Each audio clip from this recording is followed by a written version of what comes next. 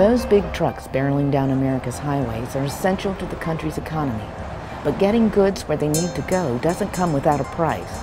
Those long-haul trucks average 6 miles per gallon or less and annually dump some 423 million pounds of CO2 into the environment. To tackle the problem, BMI Corporation teamed up with Oak Ridge National Laboratory. It combined its aerospace and race car design expertise with the power of the Oak Ridge Leadership Computing Facility's supercomputer to design new add-on parts for its Class A trucks that promise to increase fuel efficiency and lessen pollution.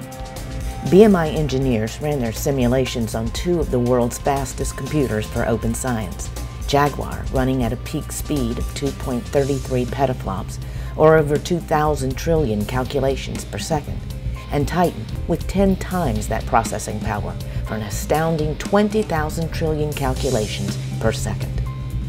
Jaguar made possible the most complex truck and trailer models that had ever been simulated for computational fluid dynamics, or CFD analysis.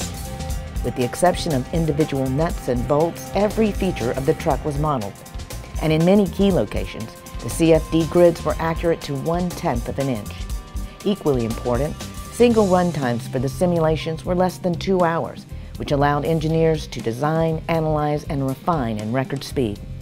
The result was a unique under-tray system that minimized drag associated with the trailer's underside components. Originally estimated at 3 years to move the system from concept to manufacture ready, the undertaking was completed in only 18 months. Tomorrow's truck fleet may be as good for the environment as it is for the U.S. economy.